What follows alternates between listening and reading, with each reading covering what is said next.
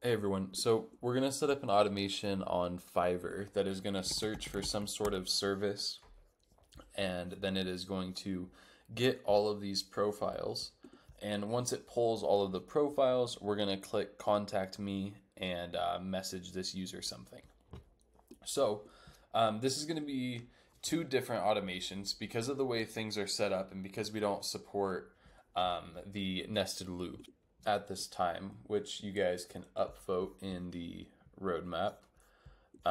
What we're going to do is we're going to scrape a list of all of these URLs to the profile, and then we're going to have another automation that loops through that list of URLs, and then it performs some sort of messaging.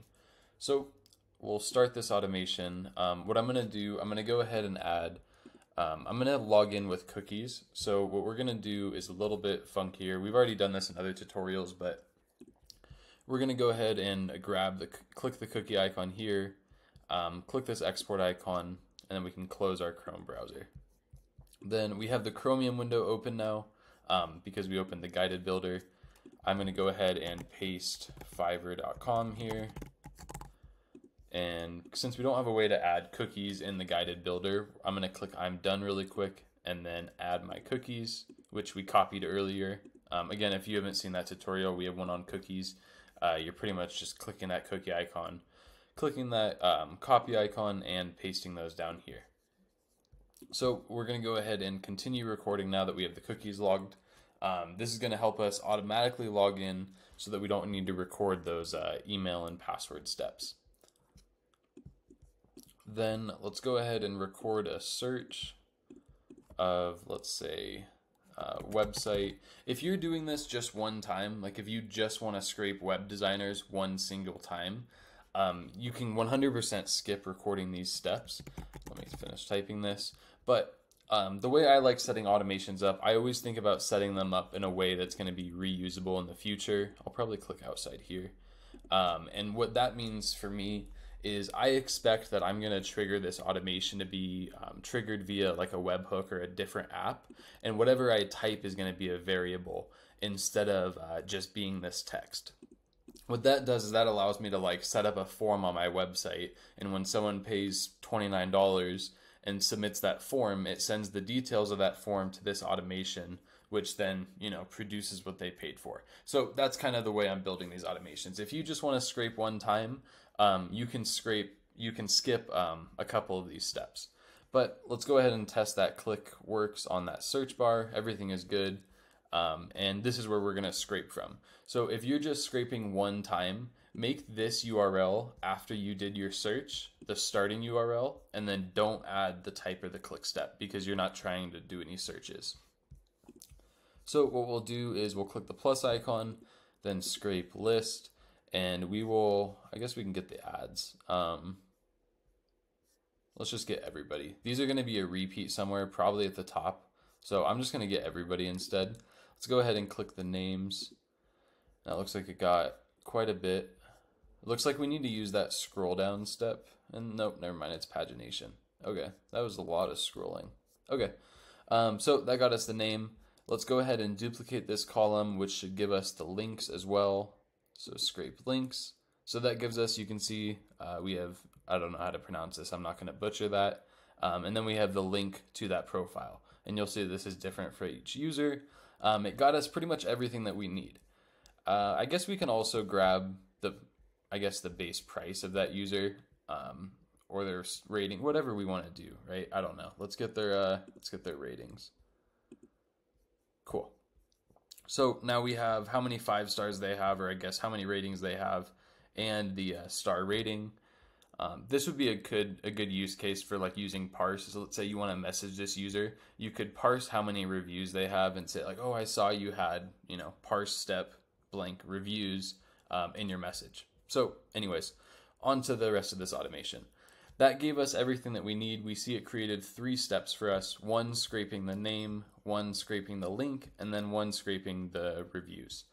So what this is going to do is this is going to push all of this data to a Google Sheet that I forgot to get ready. Give me one second. Okay, so we have a Google Sheet, name, URL, rating, the things we're looking to scrape, and we want to send all of these scraped results to this Google Sheet. So I'll paste the URL here, select the input sheet, and that all looks correct. Then the last step is let's actually add a delay here to allow a little bit of time for those results to load. I think it looked like we might want to add like at least a couple seconds here. But what this will do is this will run through this list. Actually, I'll just play it while I describe. It'll go to Fiverr, type website designer, click that search icon, wait a second, and then it's going to scrape the data that we want. And again, this is where we can, maybe I'll set this up later, we can connect this data to another app, another trigger, Google Sheet, whatever we want to bring in some extra data, make this a little bit more dynamic, and make this run behind the scenes instead of something that you just click play steps for. So we should see in the logs here, we'll be able to see how many results it gets. I think it had 48 while we were recording too, so everything there looks good. And then it will close that window when it is done. Let me get Loom out of the way. And we will see all of the results are here and in our Google Sheet. So next step is to loop through all of these results, and we want to send a message, to that person. So let's set up another automation, and we're going to do the same thing with our cookies. Let's start a recording, and then we can actually make our first URL be one of these ones from the Google Sheet. Let's do this, and then let's add our cookies again. I'll be back in 1 second. All right, cookies are added. Let's continue recording. If you guys missed the cookie part, it was a little bit earlier in the video when we set up the first automation, or there should be a link in the description. And what this does is this opens me up to this freelancer, and we are going to click contact, and then I'm not going to actually send a message, but that would be the last step, is to record the send message button. So now that we have the profile open, this is eventually going to be a variable from our Google Sheet. What we'll do is click the plus icon, click record, click, and then let's record the contact me button, and then let's click that. Then let's record a type step of hello from TaskMagic. This is going to get changed. And then instead of clicking the send message button, I'm going to click the close icon. But in your guys' use case, obviously click send message. So then what we'll do is let's set up our trigger. We are going to bring this data in from a loop from Google Sheets. We want this data here. So let's say we want to set up data, paste the sheet, select the input sheet, and then say looks good. And then let's do just like 5 profiles at a time. Maybe we want to run like 5 messages every hour. I don't know what we want to do. And then we are going to replace this URL with the one from the Google Sheet. And I guess this is going to be, yeah, this will be the same message. And we are going to loop from step 1 to step 4, because for every profile we want to repeat all of those steps. So we'll see it go through the first 5 URLs. I'll probably just pause after the first one so we can see how that works. So it's going to open to whatever the first URL is, because we pulled in the first 5. Click contact me, type our message, and then click this close icon.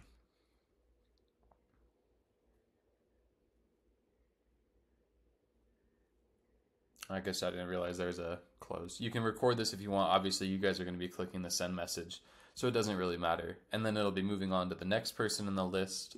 We can see how that list works here. And nothing is being scraped, so we didn't really need that output tab. We would if we wanted to scrape something. Let's say that we wanted to like scrape, you know, their last delivery. I don't know. Then we could put that in the sheet as well. But let me know how you guys use this video, if this helps you with some things. Hopefully you guys can see how we can work around the whole nested idea and scrape a list of things and then do something for each URL. All right, I'm adding some of this as like a extra info stuff since I kind of teased the parse during the video. I'm not going to run this, and I'll kind of skim through this stuff a little bit faster. But let's say that we were like marketing, you know, services to get people reviews or get their Fiverr profile in a better standing, whatever it is. So I can add a parse step here, and what I want to do is I want to parse the rating. I have an example of what it is. I just pasted that from my Google Sheet here. And let's say that what we want to do is if they have less than 20 ratings, we want to do one thing. If they have more, we want to do another thing. So I'm going to go ahead and split this at the parenthesis, and then we're going to grab this result. And then let's add another parse step using step 3, which is the one that we just had. And this is going to get something like this. So let's split at this and grab the first result. Then we can add a filter of whatever this result is getting. So the step 4, the second parse step, if it's greater than, well, I don't know what I said. So I think I said 20. If it's greater than 20, then skip to, then we can continue. If not, then let's skip. We're going to change this. So what we want to do, we're parsing this. This is going to get like a number, like 20, for example, or 85. Then we want to send this message, hello from TaskMagic, you have good ratings.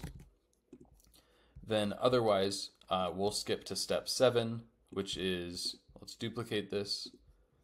Oops, that went in the wrong order. You have bad ratings. Then what we need to do is we need to make sure that we don't type both of these. So we need to add another filter here that's saying if step 4 is greater than, it's kind of a, I guess it's a duplicate.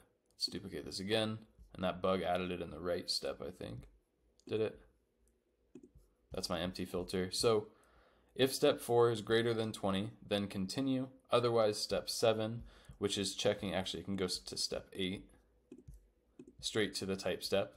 If step 4 is greater than 20, then we want to skip to step 9. Otherwise, continue. Otherwise, it doesn't matter, actually. It's impossible, so that doesn't really matter. Okay, so just to recap, because I know that I went through this a little fast, our loop needs to be all the way to the end. I'll explain this a little bit more. I'm not going to run through this. You guys can add and play with this however you please. But we have our ratings here, and what we want to do is we want to get what this number is, the amount of ratings they have. So like this person would get, you have good ratings, you have good ratings, you have bad ratings, you have good ratings, you have bad, etc., right? What we're doing is we have 2 parse steps, one that's parsing at the first parenthesis and the next that's parsing at the second. You could also use like parse here and then extract number, whatever you want to do. Different ways to go about this.